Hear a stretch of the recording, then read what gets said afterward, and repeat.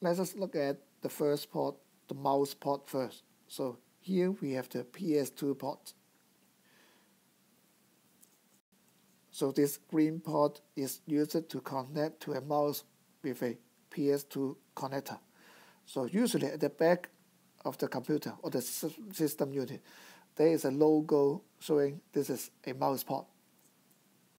And again, the PS2 port or the PS2 mouse is fading out again because they are usually replaced by the USB port or the USB mouse. And next, we have the keyboard port, which is the purple one, this circular keyboard port.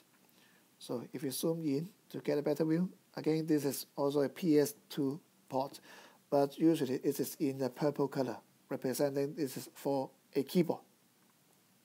And of course, the PS2 keyboard is now fading out and replaced by the USB keyboard. And here we can also see these are the USB ports. They are in rectangular shape. And this symbol represents the USB port. This is a USB connection. And next we have the VGA port here. And this VGA port is usually used to connect to a monitor through a VGA connector. And this can be a LCD monitor or a CRT monitor. Usually they both use a VGA connection.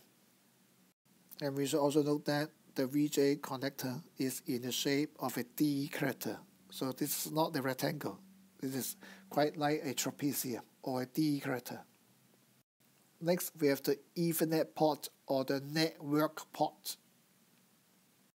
As the name implies, the Ethernet port or the network port is used to connect the computer through a network cable to a network switch. We can observe from the icon here, so this represents a network icon, meaning that this port is used for connecting the computer to a network.